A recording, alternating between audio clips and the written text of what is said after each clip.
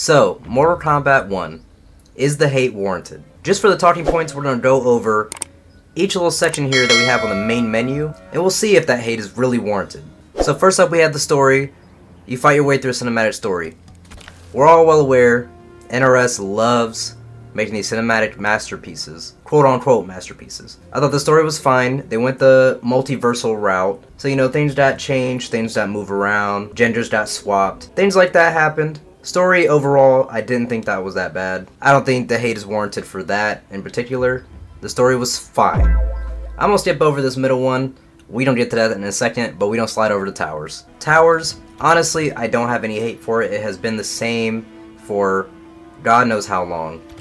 They have yet to reinvent the wheel here and have just been giving out the same shit every time. So again, it's a fine mode if you want to call it a mode. You got Novice, Warrior, Champion, Survivor, and if you really have time to do Endless, then you know, whatever. Because I don't ever see the purpose.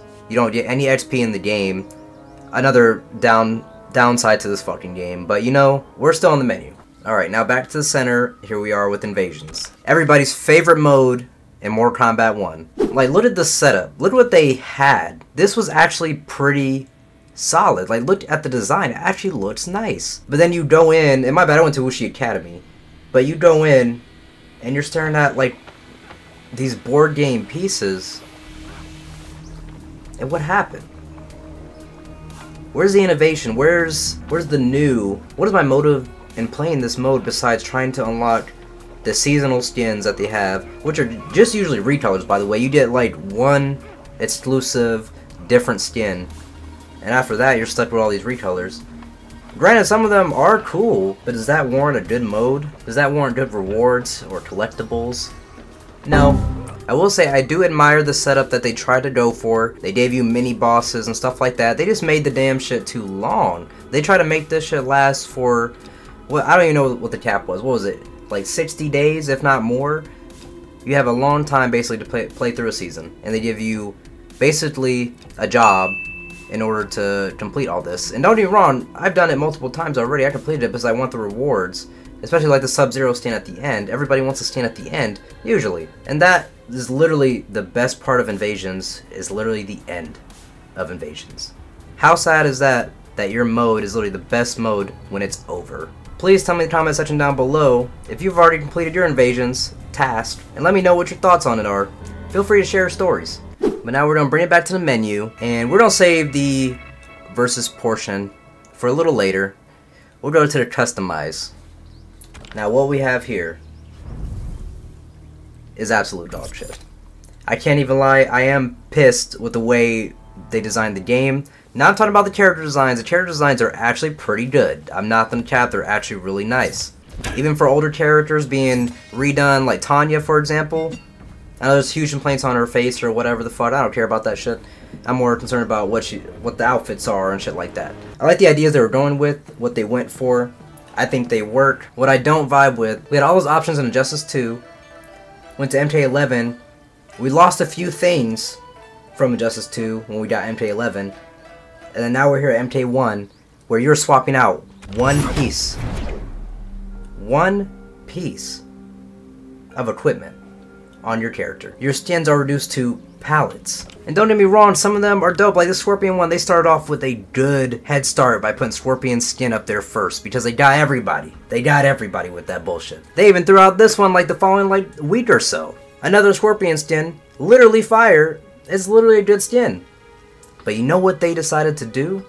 Oh, we had to back out of this menu first. They decided to take it to the damn store and make you pay money just to get it.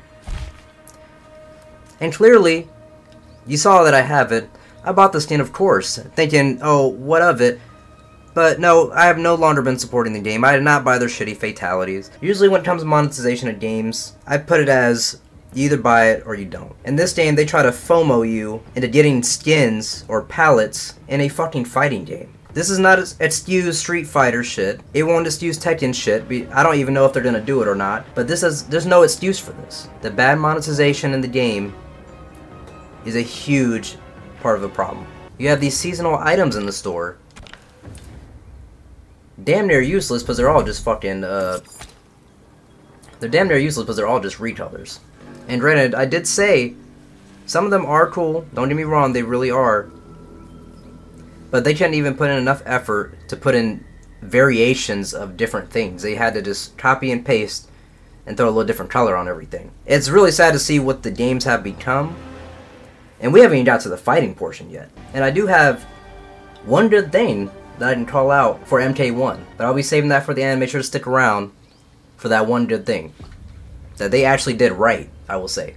But we're going to go ahead and skip over local. It's damn near, it doesn't do anything, nothing wrong. Besides the whole two-player or player 2 fiasco, that was a huge issue. That problem was resolved, according to my knowledge. But we're going to go ahead and move to online. We all know how it is here. There's been desync issues, Wi-Fi filter taking forever to be added. And you got private matches, you got your casuals, you got your combat lead. Warrior Shrine, what is it? What is the Warrior Shrine? It is still coming soon. That's what she said. What can I say about that one? If you heard something about Warrior Shrine, bruh, let me know down in the comment section. For combat lead and casual matches, there's been nothing but desync issues for people.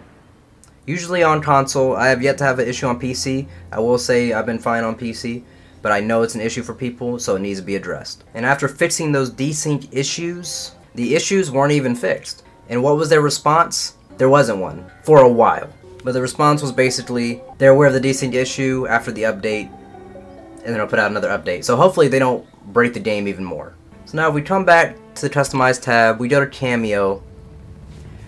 What do we have here? We have the game's main system, how it operates. And honestly, it was a great idea. A great thought process.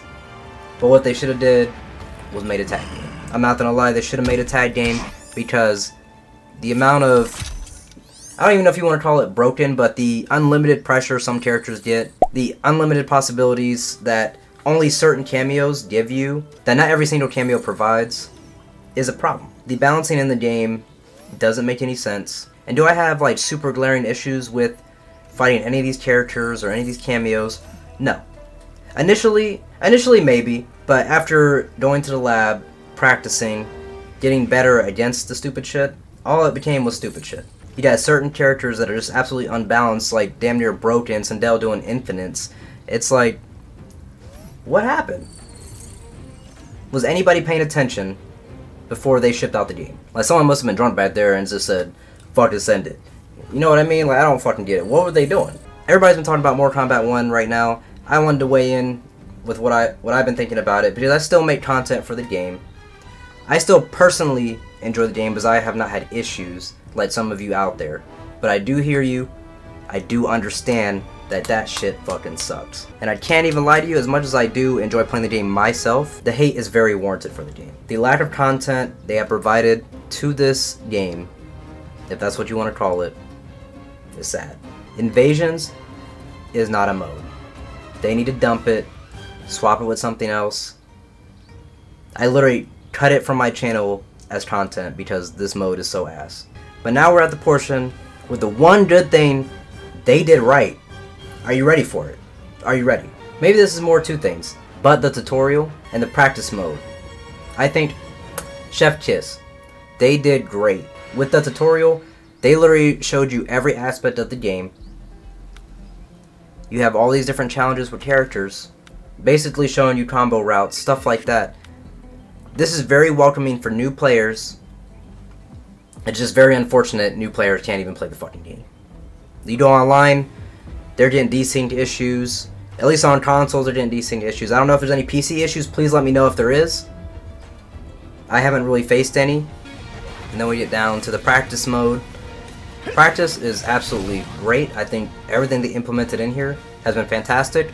They do need to tweak more how they did Young and Old Shang Tsung, where you have the option to select that. They should implement that with Chameleon. With all that being said, the hate is very warranted for this game. I'm still in love with Mortal Kombat as a series, but MK1 is literally themselves. I don't understand. Let me know your thoughts down in the comment section below. Let me get a like for even wasting my breath on this damn game. I will see you all in the next one. Ed Boon, NRS, fix the game, bro. Fix this piece of